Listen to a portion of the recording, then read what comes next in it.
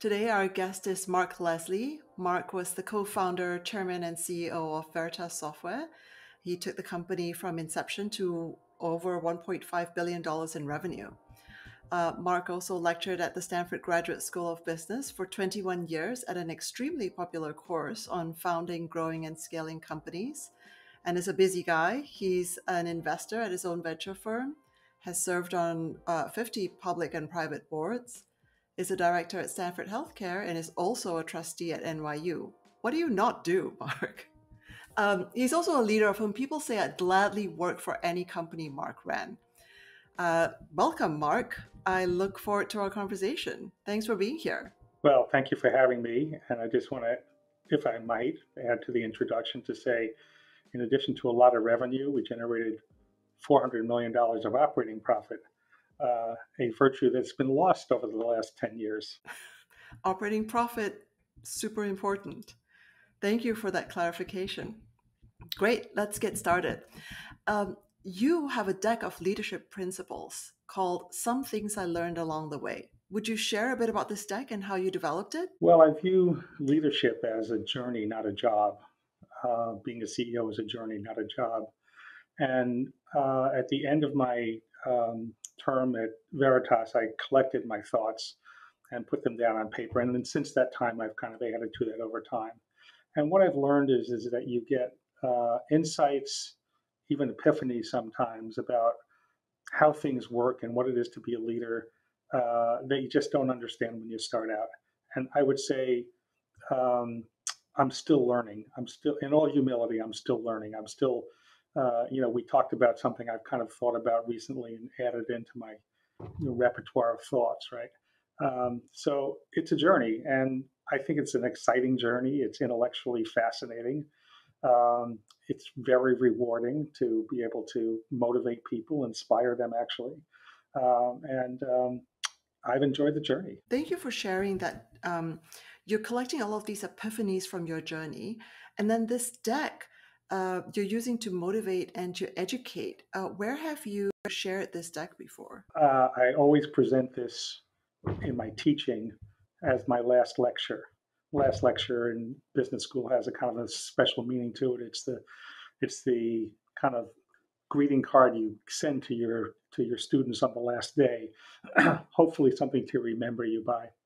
But my observation is, interestingly, is that the longer people have been in the job of CEO, the longer they've been in the business and the longer they've been a CEO, the more they actually have kind of relate to and are moved by the content. So for the students, it's an academic kind of exercise. But for people in the trenches, it actually has meaning to them. Well, many of our listeners are CEOs who are in the trenches. I think this will be very meaningful to them. And so I'd love if we could dive into some of the principles that are in this deck. And I've looked at it and I found it very meaningful myself. One of the principles that really resonated for me was the higher up you get, the fewer decisions you should make. And then another one is the further you are from a problem, the less you know about it. Then many of our CEOs find it challenging to trust and to delegate effectively. So will you talk a little bit about these principles and say what advice you would give them? Well, let's talk about the higher up you get, the fewer the decisions. Let's talk about them one at a time. Let's parse it a little bit. When I finished my journey at Veritas, I had 6,000 employees. And everybody was out hopefully doing productive stuff that was in the interest of the company. And many of them were making decisions day to day. And I had no idea what was going on. It was, you inspire people, you motivate them, you educate them about the mission and the vision, you educate them by example of how you behave, and then you hope they do the right thing. Now, I also believe that when you the fewer the decisions you should make has to do with training people to make decisions and to take responsibility. A simple example, when I collected my management team for the first time and we would meet in a room and somebody would put an issue on the table and I wouldn't say anything. And everybody turns around in that room and looks at you waiting for a cue to find out what you're thinking and where you're going so that they can kind of decide whether they want to agree or disagree, but generally they want to kind of get a cue and find out where things are going.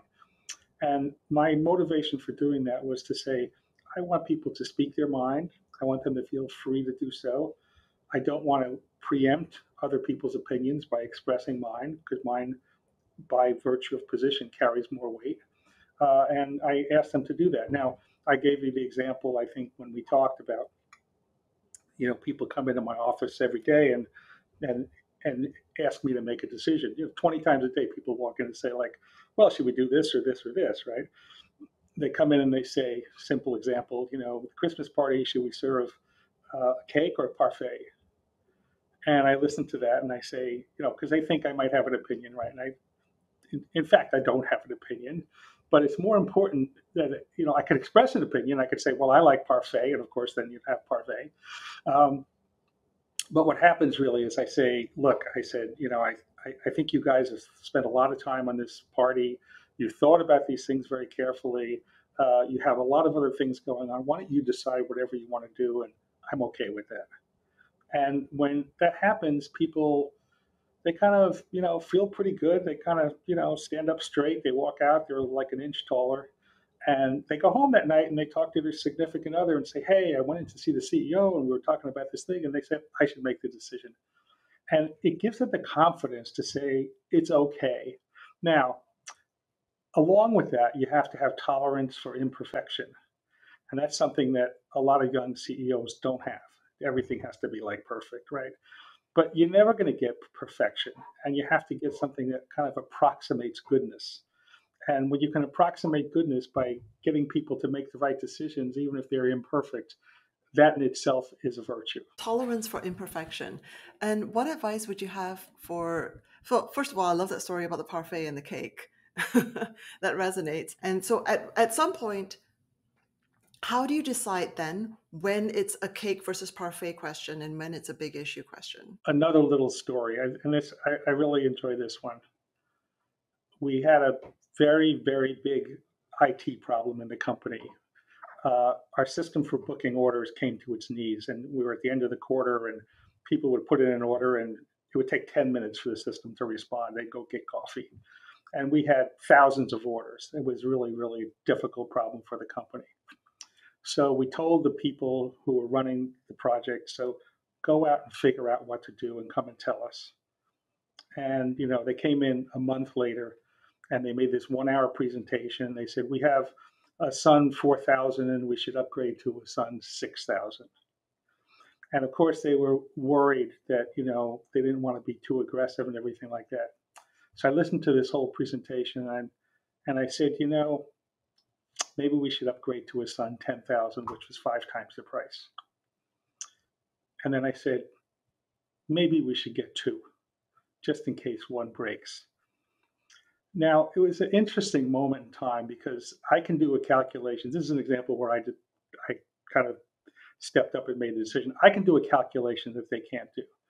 I can say the cost of increasing our capital equipment is de minimis as compared to the company not serving its customers, missing its quarter, and having a financial catastrophe.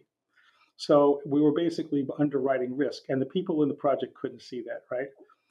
But one of the things that happened from that is I gave them license to be more aggressive in the future, to be more bold and to take more risk in the future, and to walk into the executive committee and feel like they had a shot at being a hero rather than a bum. So what you're talking about is when you have the perspective that they can't see, then that's when you make the decision. And then also you then modeling the behaviors you want them to be able to take in the future. I almost never did that, right? It's rare.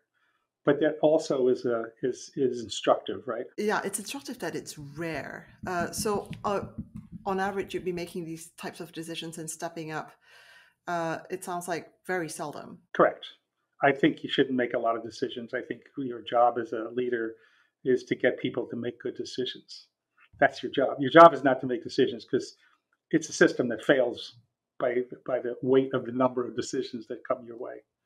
Mm-hmm. There's a lot of people who are in leadership positions are very proud that they sign every check and every invoice and everything like that. And they're very proud of that stuff. And I think that's kind of ridiculous. It's not scalable. The word scalable is really interesting because for a lot of our CEOs, they're challenged in trying to shift to this mode of thinking because they've been, individual contributors. They've been product people for a very long time, or at least that's how their careers started. At what point do you think they should start flexing this muscle of delegating, making fewer decisions, letting other people make those decisions? Well, to the extent like you want to kind of exercise any muscle to make it stronger, they should start early. Start early, do it often, get many reps in. Yeah. So, a related concept from your deck is the further you are from a problem, the less you know about it. Will you say more about that? When there's a problem that arises in a company, um, a customer's situation blows up. Something that happens in every company every week. Not that they're bad companies, it's just if you have enough customers and you have enough situations, things blow up. And the job of the company, of course, is to mitigate that and to make those customers successful. So who knows what's going on? Well, one of the people that know what's going on more than anybody else is the person standing in front of the customer. That would be the account executive. And another person that knows what's going on really well is the guy who wrote the code. Right? Those two guys know more about this problem than anybody in the company. So when you look at these two people and then you go ask their managers what's going on, those managers know less than each of those individuals, and they can only kind of give you a summary of that. And then when you go to their managers, they know even less. And then when it gets to the three more levels up to the CEO, I got a bunch of people who don't know anything talking to other people who don't know anything. So the higher up you get, you simply don't know. Each level up knows less about the specifics. They know, look, you replace the situational knowledge with experience, judgment, and hopefully wisdom, right? That you have seen so many things and you have a sense of the right way to go. But you can't know everything because there's just too much to know as the company scales. So when we had one of these situations where that customer situation blew in, we kind of called a meeting, and we had at the meeting the guy who wrote the code, the account executive, their managers, and their managers. Everybody's in the room. And those are the people that had the real knowledge. Now, it's not only important to have them in the room to find out what's going on, but it's important to have them in the room to find out what the right solution is. And for them to walk out of the room with conviction that this is a problem that was well thought through and they can stand behind it, both in the work they have to do in development and in the messages that they have to send to the customer. So if you have the humility of saying, I don't know much, and you get these people engaged and you get to a better decision as a result of it, those people will then be able to represent the company's interest in a much more effective way. And how do you guarantee that they're walking out of that room comfortable that that decision was well made? Because I can imagine the dynamics in the room are they're there, the guy who wrote the code is there, the account exec is there, and then their managers are also there. They have all these layers in between, and then the CEO of the company sitting there as well. How do you make it safe enough for them to say, "Oh, this was a problem that was well treated, well addressed"? Well, it's really simple. I don't ask their manager or their manager's manager or their manager. I turn around and ask the two people in the front line and say, well, what do you think? You think you can fix the problem, technically? You think you can represent this to the customer? Is there something different that you think we ought to do? Let me know. And I get them engaged in the conversation as equals in the conversation. When you have a problem in a room, the hierarchical system doesn't represent the informational system. The informational system is more important. And the people with the information are at the bottom of the hierarchy, not the top of the hierarchy. This is a really interesting concept that the informational system and the hierarchical system actually that one supersedes the other when you have a problem. No, they're inverse, right? They're They're inversely proportional. Inversely proportional when you have a problem. And so this actually translates into an operating principle you could actually tell people to use. So when you have a problem, think about what the information hierarchy is as opposed to the actual kind of corporate hierarchy is, and use that to problem solve. Well, I think you're going on to an issue that's near to my heart, which is called trust. Yes. Can we talk about that? Let's talk about trust. Okay. So I think great leadership is a function of trust. Great leaders are trusted by the people in their organization to make the right decisions in good times and bad. And it's easy to be trusted in good times, and it's much harder to be trusted in bad times. When you ask people to step up and say, "Trust me, I will take care of you," right? You are, as a CEO, the keeper of the well-being of the company. And I believe that you build trust by trusting first. And I gave you the example when we had people in a room, and I turned to the people who, write the code and talk to the customer and ask them their opinion. I'm expressing trust. I'm saying, I trust that you are doing your job and I believe you and you have good judgment. It's maybe not perfect. Maybe I can ask you more questions. Maybe I can help you think about it a little bit, but I trust you, right? I think as a leader, you have to trust first and you have to trust often. One of the very precious values we had in our company was we were um, we told everybody everything and we were very authentic about it. Will you tell the story about how? I have a little story. Yes. This is very early in the days of the company. We had, maybe 35, 40 people in the company, and then, maybe 28 of them or 30 of them were engineers. It was an engineering company, not unlike many young companies in the world today. And we had come from a restart of an old company, and there was it's a very complicated capital structure that we ended up with that we had to clean up. And we were sitting around our executive staff meeting and saying, we know someday we're going to have to reverse split the stock. And it feels disingenuous to make offers to people of 10,000 shares when we really know someday it might actually truly be 5,000 shares. Because when you make an offer, everybody, multiplies the number of shares by 100 to see what this might be worth in the future. And that just simply wasn't true, and it was misleading. And I believe in a company, you should try to do the right thing and have integrity. So we had this discussion about it at the staff meeting, and we all agreed that we probably should reverse split the stock. But then the objection came up, which was, the engineers are going to be very unhappy. They're going to be mad at us. And so we talked about it for a little while, and I said, well, why don't we just let them make the decision? How would that be? They didn't think that was a great idea. I said, well, let's try. So I walked into the engineering, we used to have a management meeting in the morning and then a company meeting in the afternoon. I walked into the company meeting, I held up a $10 bill, and I said, does anybody, and everybody, of course, a little suspicious because there's a little trick coming, right? And I said, walked in and said, does anybody have two fives? And nobody wanted to play. And I said, come on, who's got two fives? So somebody finally said, okay. And we changed money. And I said, wait, before you put that away, could we change back?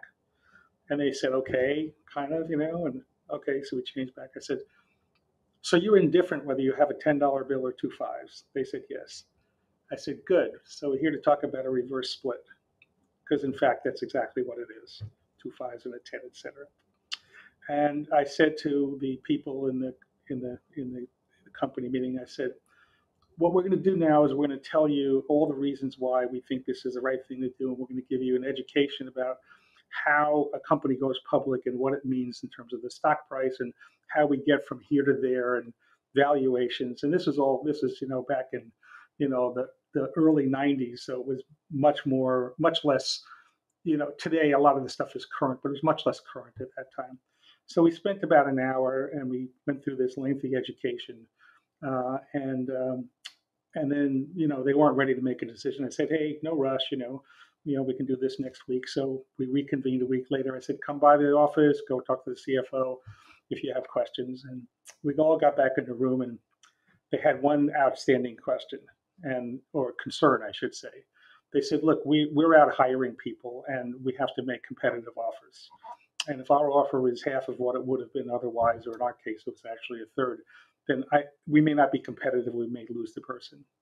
And I said to them, I said, if you now tell them what you now know because you understand all this stuff, and they go back and ask the other company about the same thing, I think you have a very good chance of hiring these people, because the other companies, everybody was lying about, how many shares they all reverse split their stock eventually, right? So they thought that was a good idea, and they voted unanimously to reverse split the stock. Now, a couple of points here. First of all, I don't know of any company that's ever given the engineers in the company the right to make a decision about reverse splitting the stock, because everybody thinks it's this magical thing that happens, at the board meeting, with the doors closed and everybody's looking at the chimney to see if a puff of white smoke comes out, right? So, that's the first thing. The second thing, I think the idea that the engineers, had I gone to them and said we are reverse splitting the stock, and here's the education, no matter how long and how good that explanation was, somebody would have felt they had one or more persons would have felt like they had their pocket picked, and they would have felt like, what did they do that I don't know, and what don't I, etc. And this way, they didn't feel that way. They felt like they got to put their fingerprints on it. They got to ask any questions, and they had agency. Giving people agency is building trust. They had agency in the decision.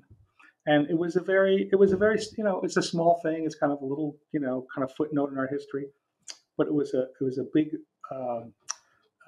act of building trust. I love the story because it illustrates just how you get people involved in decision making and how you give them agency as a way of building trust. Because that's a big question that comes up for our CEOs. So it's like, okay, there's this big, huge, squishy concept of trust and safety and creating the culture. How do you exactly do that? I think I mentioned this before. There's a bank of trust. I'm not sure where it's located. I think it's virtual. You can make deposits in the bank of trust, and you can make withdrawals from the bank of trust, but they don't make loans. So when times are good, if you think that someday times may be bad and that you want to call on that trust, if you haven't made deposits, there will be no trust there. And people will abandon you, and they'll tidy, in tough times, they'll tidy up their resume, and the best people will leave. It's always the best people that leave first when there's a threat. You're building your deposits in the bank of trust early on. Do it before you think you need it. Do it before you need it. Do it every day. Do it in the smallest ways. I'll give you another example. We had, I don't know, 200-300 people in the company, and somebody from, some administrator came in and said, oh, we ought to put in, badge readers and cameras and whatever. And I said, well, why do we want to do that? And they said, well, somebody could steal a computer or, a laptop or something. And I said, so what? So we'll go buy a new one. What's the big deal? And they looked at me and I said, look, it's more important for people to feel this is their home and they're free to come and go, and that nobody is watching them when they put their badges on there to find out how many hours they worked. That's like a big brother watching you. And I said, it's not a problem. There's nothing here to steal. It's a software company. There's no capital equipment. They can take some computers. It's not the end of the world. Everything is filed on on the server anyway, right? So that's a simple example of thinking about it the right way. And so relevant nowadays when Big Brother is very possible, very easy to do. The question is whether you should do it. Yeah, well, everybody's doing Big Brother now. It's really sad. So I'm a libertarian, so I don't like that. Going back to what you said about the puff of white smoke, you also told me a story about how transparent you were. We started our company out by saying, every Monday morning, every Monday afternoon at 2:00, we're going to have a 1-hour scheduled company meeting. It's optional, no requirement to go. If you're interested, come, and if you're not, don't. And every Monday afternoon, we would have a report to them. We also, in the early on and forever after, every quarter, every executive got in front of everybody and said, these are the things I plan to accomplish that are measurable metrics in the next quarter. And by the way, this is what I said at the beginning of last quarter, and this is how they came out. So I thought that giving them the opportunity to not humiliate themselves was more important than paying them. I paid them anyway, but nobody wants to stand up and say I made all these promises and didn't deliver. So people are pretty good with their commitments. They make them and then they meet them. But the company got bigger. when we reached about 5,000 people, we sat down one day and we said, this has always been kind of the way we self-identify as a company, where we're open and people, know what's going on. And we made the decision at that point in time that we were going to permit every manager worldwide to sit in on our executive staff meeting that we had on Monday mornings once a month. So we got a phone service that let people call in. Nobody was allowed to talk. They could all listen, and we had our normal staff meeting. There were certain things that we didn't talk about because there were privacy issues and sensitivity issues. But for the most part, we talked about, 85, 90% of what we normally talked about. And the first day we did that, and everybody was like excited, right? Oh, we're going to find out what goes on in there, right? So the first day we did that, the lines were jammed and everybody was excited and everything like that. And 3 months later, like, people stopped calling in. And why did they stop calling in? They said, well, they just talk about the same stuff all the time. What's the point of listening to it? And I got a lot of work to do, right? And so it was a demystifying exercise. It was an exercise to say, we wake up in the morning and we put our pants on one leg at a time, and we're just like you, and we worry about the stuff that you think that you hope we're worrying about, right? And you get a chance to see it, and it was very, and it makes it's a very humanizing thing that people can have a sense of you as a person and how you talk in a group and everything like that.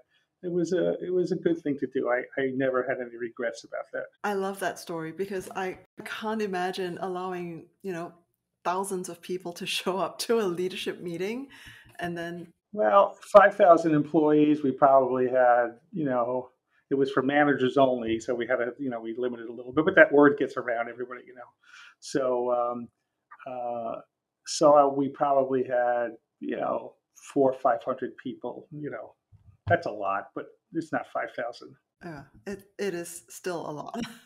It's enough that everybody in the company knew about it and had a sense of it. I can imagine the excitement. And it's really funny that 3 months later, people were like, I've got work to do. Yeah, I don't have time. I got an appointment, whatever. I mean, the first time they made time for it, now it's like, oh, I'm really busy doing something important, and who needs this stuff anymore? It was great. And I think it probably died on its own after a while. So, which was perfect. I mean, that's exactly the outcome you want, right? It's exactly what you wanted. Yeah. People aren't thinking about that puff of white smoke anymore. They're like, we know what happens in that. Is it convocation of cardinals? Yeah.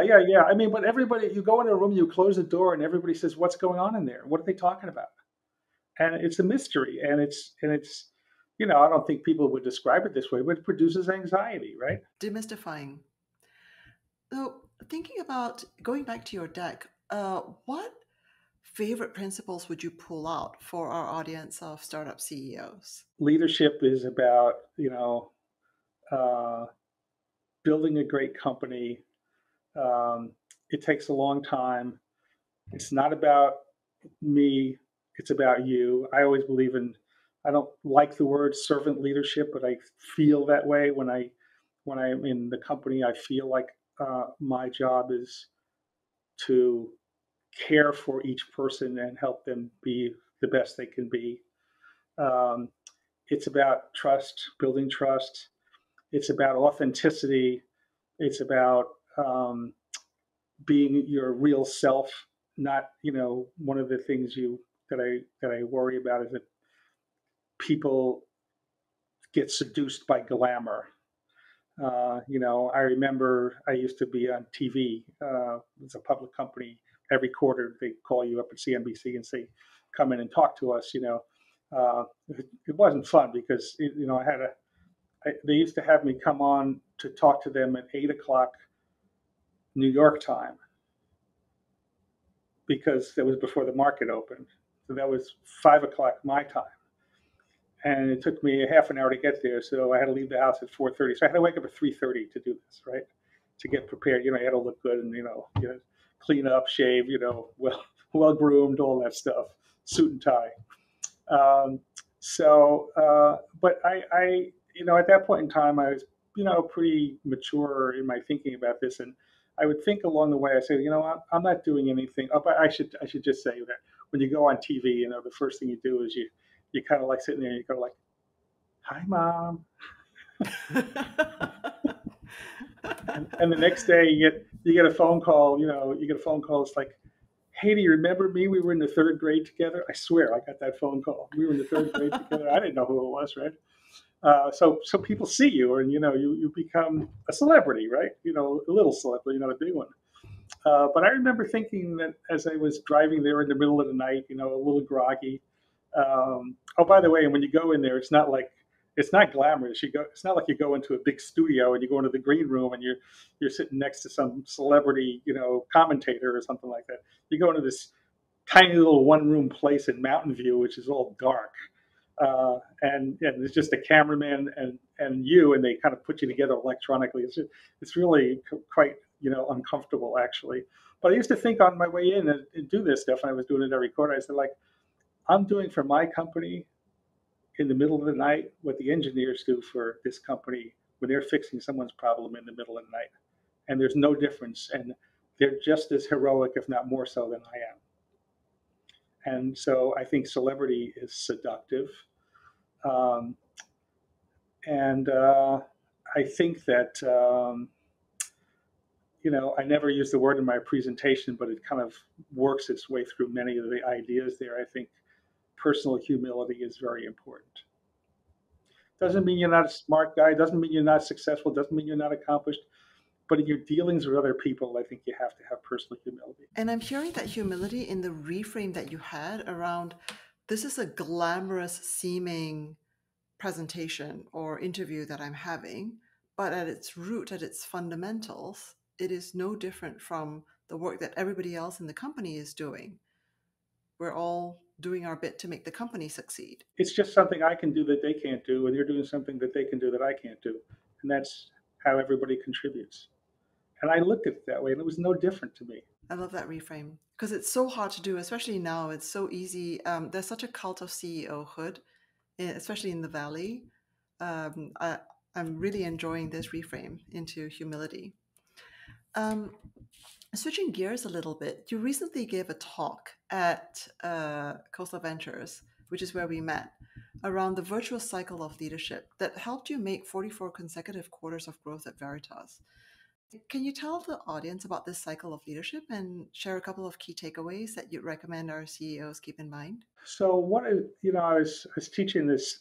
I created this course along with a marketing guy called Building and Managing Professional Sales Forces. And one of the things about teaching is when you teach, you learn. You learn in the sense what you already know because you have to express it. You get to see it in a new light, and sometimes you have an epiphany.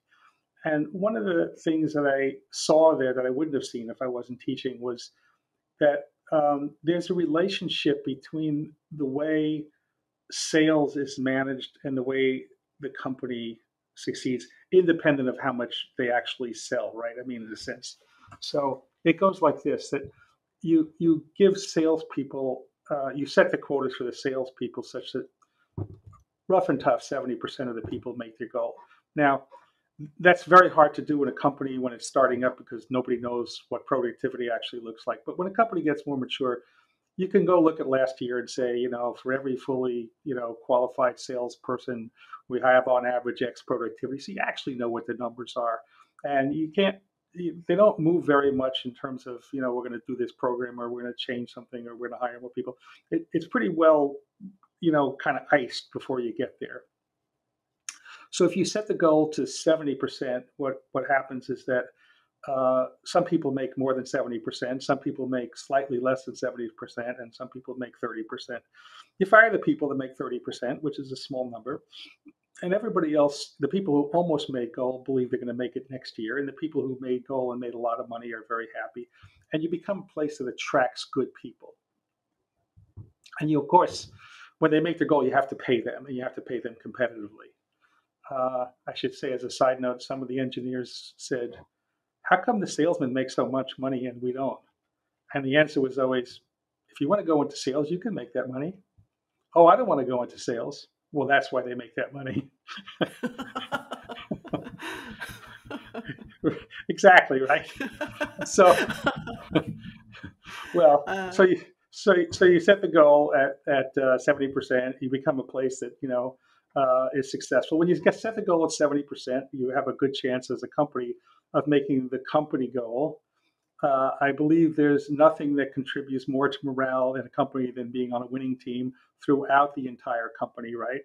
When you make the goal, what happens is that you overachieve on your numbers. And when you overachieve, you can either increase your earnings and kind of get a bump in your stock, or increase it a little less and get a bump in your stock and spend more money building new products and stuff like that. And or you can drop it to the bottom line. There's a lot of good choices that you can behold at that point in time. When you do that, all of those things, when you invest in the future goes up. When you invest in, dropping it to the bottom line, your stock price goes up.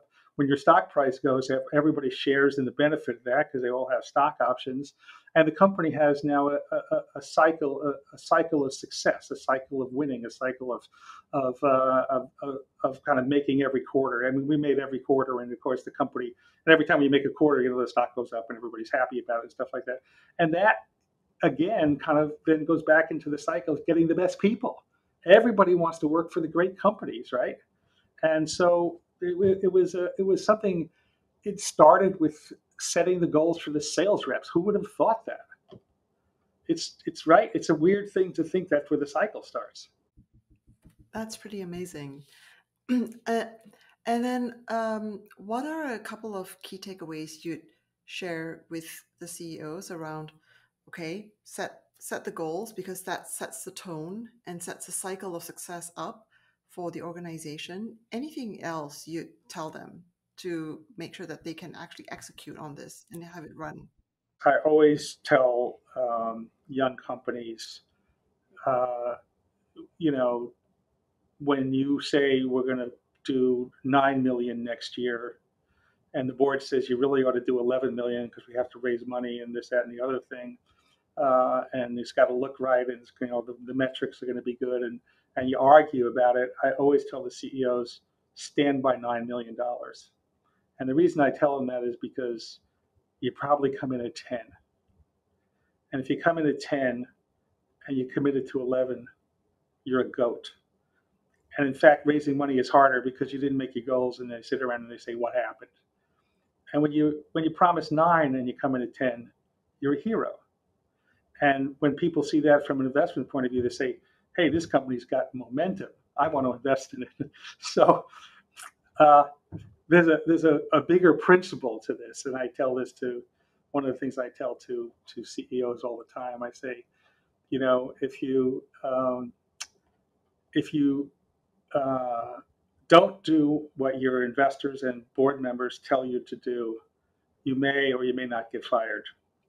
But if you do what they tell you to do, you'll definitely get fired because they really don't know what's going on in the company, and their opinions are not worth as much as yours. And you have to step up and believe in what you believe in and stand by your convictions and take a stand. And if you're not willing to do that, you can't be a CEO. You have to bet your job. And sadly, I would say in this community of high-tech startups, the job I know of with the least amount of job security is CEO. Yeah, for various reasons, right? There's performance, but then there's also just being a CEO is a tough job. So if you don't mind my asking a more personal question, like how do you sustain yourself and how do you recommend other people sustain themselves? So what is a really difficult, challenging role? You have to reach a point where you don't care what people think. I don't know how to describe that, but when you're starting out, you're in school and you're in college and you're whatever, so early in your career, and what other people think of you, your peers, your managers, whatever, matters a lot. But in order to, you know, in order to be a CEO, to be a leader, you have to be comfortable with the fact that it doesn't matter. You still got to do what you got to do. I always give the example. I talk to CEOs. I say, when you go out with your team and you have, you drink and you have dinner and everybody's very, happy and we're having a great time and everything like that, and you leave, as soon as you walk out the door, they talk about you. It's true. That's exactly what happens, right? Because you are the thing they have in common. You're the thing that binds them to the company and to each other. And you have to be comfortable with that. You have to be comfortable with they're talking about you behind your back. Well, everybody's talking about you behind your back. And hopefully they're not mad at you, and hopefully they don't say terrible things. But you just have to not worry about it. You have to be comfortable with it. And that, for me, and maybe for many people, it was a matter of maturity. It was a matter of having the over time building the confidence to be able to do that. It's not easy to do when you're starting out, when you don't have a lot of confidence, and you may think you have a lot of confidence, but you actually don't, right? So I think that's one essential thing. Sounds like a very specific type of confidence and maturity to be able to understand that people talk about you and that it matters sometimes, and most of the time it doesn't. They talk about you and they hold you accountable. I always, I spend much time talking to CEOs about, I'm thinking about firing this person. I always, well, I got this situation, they're not doing their job, everybody likes them, I'm concerned about it. The conversation goes all over the place, right? And I always say to them the same thing. I say, everybody in the organization knows what's going on. They know this person is not contributing to the level that needed to be, and they're holding you accountable. And that's true at every level.